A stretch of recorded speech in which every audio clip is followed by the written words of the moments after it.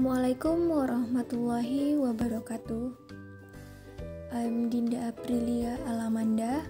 I'm student of English Education Department, Sultan Syarif Qasim Riau State Islamic University.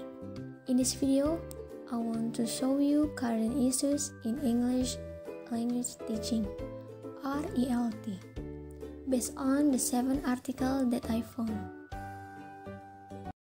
Number 1. Improving vocabulary skills through reading in English by Mike Selby, updated on November 2019. Extensive reading in English with the help of a good English dictionary on a variety of real-life topics is one of the ways to learn English vocabulary. Because there are many reading material in English students must to prioritize reading on the subject according to a learner's need for using English, to include the first most necessary, relevant, frequently used vocabulary. Daily topics should to come the first in reading. It will be a good speaking practice for learners telling the content of the text that they have read. Learners can write keyword and phrase, or mind ideas as a plans or questions on the text that require a long answer to make easier for learners to tell the content of the text. Number 2. Demonstration technique to improve vocabulary and grammar element in teaching speaking at EFL learners. Written by Muhammad Husnu, published on January 2018. The beginning treatment had an important role for the successful or the unsuccessful of our learners to learn speaking. The good treatments must give to our learners in the beginning of teaching speaking, because the good treatment will give a good result for the success of our learners and in the upside. Generally, demonstration technique was effective used to improve our learners' speaking skill, especially for the element of vocabulary and grammar at the EFL learners. In this case, the teacher should use the demonstration technique to teach speaking. The demonstration technique made the process of learning more interesting and conducive. It could be sought from the enthusiastic study. The demonstration technique could help the students more easily understand and could raise motivation of the students to get the success in learning speaking. Number 3. Researching with technology in ELT. Written by Nikki Hockley, 2018. The potential of the internet and digital technologies to increase and support research in ELT is undeniable. Social technologies are also effective in making published and in-progress research easily to access to ELT teachers who may not themselves as researchers. However, those technologies need new approaches and practices that bring with them a range of considerations and warning that ELT researchers need to carefully consider if they are to use these tools and creative, ethical, and strong. Number 4. Speaking activities to foster students' oral performance at a public school. Written by Buchanegra Bonilla Carolina and Ramirez Valencia Astrid. Published on July 2018.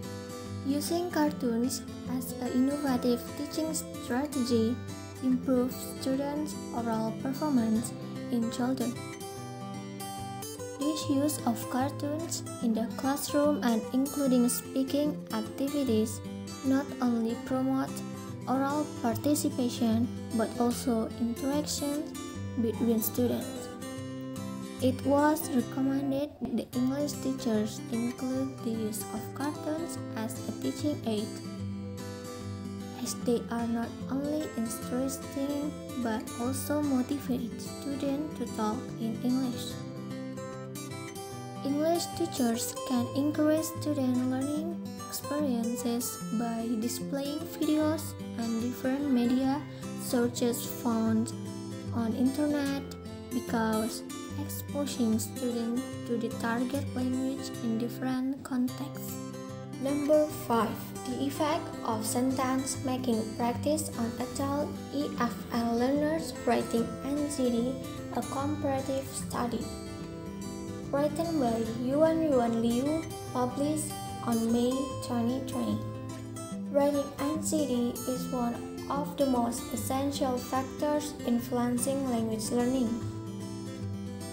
Writing is generally considered as the most difficult aspect for EFL learners, which leads to a negative experience, causes afraid in the writing process, and block the development of writing ability.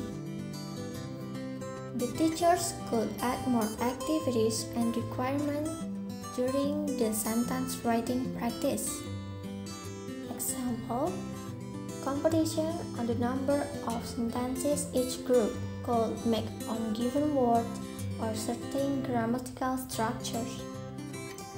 To make it interesting as well as challengeable for learners' future development. Number 6.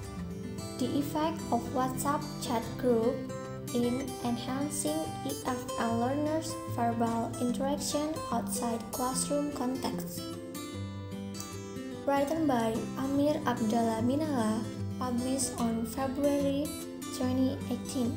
This social network has opened up new opportunities of interaction and collaboration between teachers and learners, especially in language learning. So, with the growth of WhatsApp popularity, WhatsApp groups may contribute in expanding opportunities of verbal interaction through voice message. The study recommends that EFL teachers, particularly those who teach intermediate and advanced level, should adopt voice message chat on WhatsApp group as basic platform for expanding practice English language verbally outside classroom context. In addition, it recommends that some adapted lessons should be specified to be discussed on WhatsApp group, which may increase students' engagement. Number 7. The effects of YouTube in multimedia instruction for vocabulary learning, perceptions of EFL students and teachers. Written by Rania Kabuha and Tariq Alias, published on January 2018. The social media in recent years has been considered an effective tool to supplement the traditional teaching methods. One of these technologies that teachers use is YouTube. EFL teachers should be encouraged to use YouTube in their classroom. YouTube has selected for the use in language classroom should be based on certain criteria, including proficiency level of the students, their cultural context, and the lesson's objective. Therefore, teachers can make full use of the pedagogical implication of using YouTube videos in classroom. The study indicates that the integration of YouTube has a powerful effect on the vocabulary recognitions, comprehensions, and retentions of the target vocabulary. The current study should be taken as a foundation for other studies that need to be conducted for further validation and referencing. The significance of the result of the current study mandates future studies to be conducted on a mixed gender population on a larger scale.